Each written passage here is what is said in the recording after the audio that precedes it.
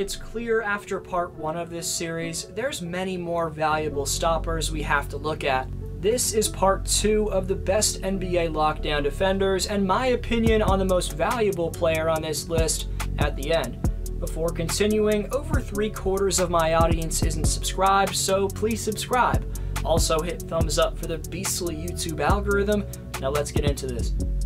After his first 2 years in Philly, it's very clear Matisse Thybulle is an elite wing stopper. Matisse made the all-defensive second team in just his sophomore campaign. Thybulle was one of 3 players with over 70 steals and 70 blocks, joining Giannis and Robert Covington. Thybulle posted the 5th highest single-season defensive box plus minus in NBA history. He can rotate to stuff shots from out of nowhere. He blocked 0.8 jumpers and floaters per game this year.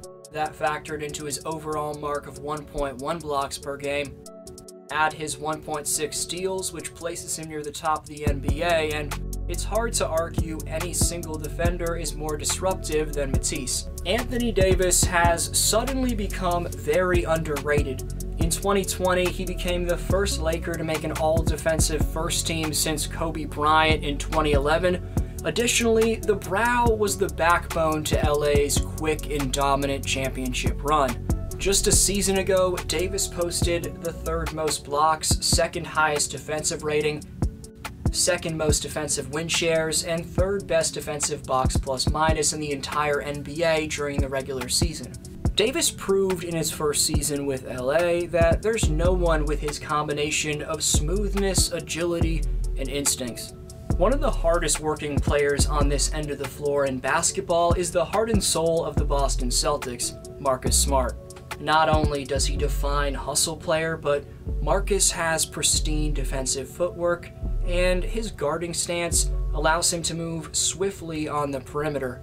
Smart's positioning and IQ has given him 2 first-team all-defense honors. Staying in Boston, Jaylen Brown may be slightly worse offensively than Tatum, but Brown's debatably become the C's most valuable defender. And it's a shame he wasn't healthy because this man Jaylen is one of the more valuable perimeter clampers in the entire game.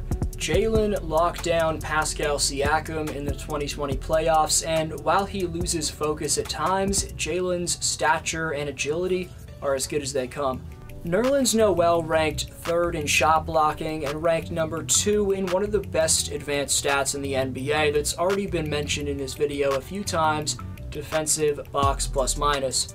Noel was a paint protecting phenom and the defensive anchor for the number 4 seeded New York Knicks. Since being labeled as a bust early in his career, Nerlens has carved out a pretty decent reputation as one of the better rim protectors in basketball. Hate on Ben Simmons all you want for his miserable playoff showing, and I did my fair share of that. Simmons headlined my top 6 NBA chokers video a while back. However, we can't chirp Simmons about his defense. There's no denying the Aussie's one of the better lockdown defenders in the world. Listed at 6'11" and 240 pounds, Simmons can guard anyone on the floor. He averaged 1.6 steals and 0.6 blocks per game, but those numbers don't reflect his impact. He more notably averaged around league best totals in deflections and loose balls recovered per game. He takes up a ton of space with his long strides, and he has an underratedly high defensive IQ. Simmons also ranked number 8 in the league in defensive box plus minus, number 9 in defensive win shares, and 2nd in defensive rating. Ben's extremely versatile and deserves respect for his impact, if only he was a tad more aggressive offensively. Speaking of versatility, Miami Heat center Bam Adebayo's 6'9" frame and 7'1" wingspan, combined with his lateral movement, make him extremely adaptable. Bam was named to his 2nd straight all-defensive team in 2021. He finished 6th in defensive real plus minus, and the Heat had the 4th best defense in the league when he was on the floor. Adebayo's swiftness and strength allow him to guard positions 3 through 5 at an elite level. He was snubbed for an all-defensive team, but with Mikal Bridges' play in the postseason, there's no denying the clamping capabilities from Phoenix's small forward. Mikal guarded LeBron, Michael Porter Jr., Paul George, plus Middleton and Giannis in the postseason. He ranked 9th in defensive efficiency in the playoffs and established himself as a premier wing stopper. Patty Williams of the Chicago Bulls is only going to be a sophomore, but it's already clear that his toughness, wingspan, combined with his coachability will allow him to develop into a top-notch defensive player. Williams boasts an impressive 6'7" and 215-pound frame, making him both strong and versatile on both sides of the basketball. On top of that, he has very large hands and a 6'11" wingspan, making him naturally gifted on the defensive end, allowing for him to swipe at ball handlers and cut passing lanes with ease. A common theme that will emerge with Williams' development is the fact that he's one of the youngest players in the NBA, therefore the sky's the limit for him. His already impressive frame will continue to grow and will undoubtedly make him an even better defender.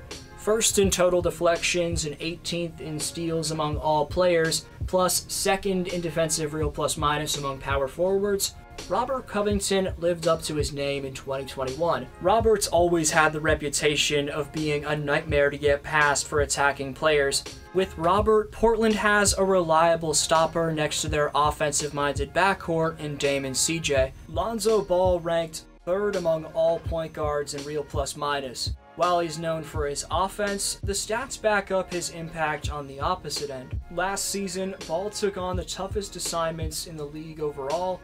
According to B-Ball Index, Lonzo ranked 1st in toughest assignments with a minimum of 500 minutes played, ranking just ahead of Lou Dort and Mikal Bridges. So Chicago's not only getting a very good playmaker and three-point shooter, but an above-average guard stopper in Lonzo. Back in 2017, 538 argued that Andrew Wiggins was the least defensive player in the league.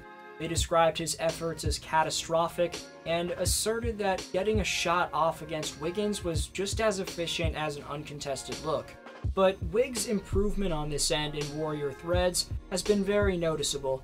The former #1 pick was tasked with guarding the toughest matchups in his entire career. His defensive real plus minus ranked 4th among all small forwards, a massive jump from last year when he ranked 85th out of the 99 players listed at his position.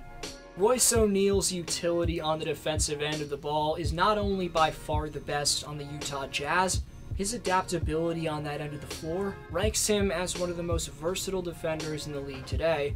According to Crafted NBA, O'Neal's versatility rating is 76 on a 0 to 100 scale, comparable with players like Robert Covington, who has a 71, Draymond Green, who has a 75, and Mikal Bridges, who has a 77. O'Neal's pesky, he rarely falls for pump fakes, and due to those qualities, he ranked top 20 in every advanced defensive metric.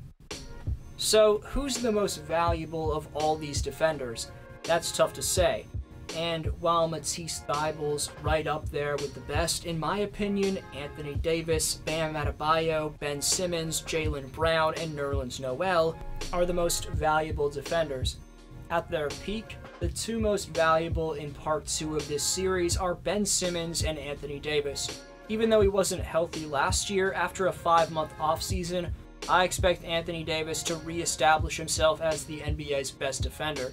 I'll admit, Davis was blasphemously left off my top 10 players ranking because healthy AD on both ends is a scary thought for other West contenders. But you could easily go with Simmons and make the argument for just about every player on this list. While the modern NBA revolves around offense, as you can see from my past 2 uploads, there's no shortage of lockdown defending specialists.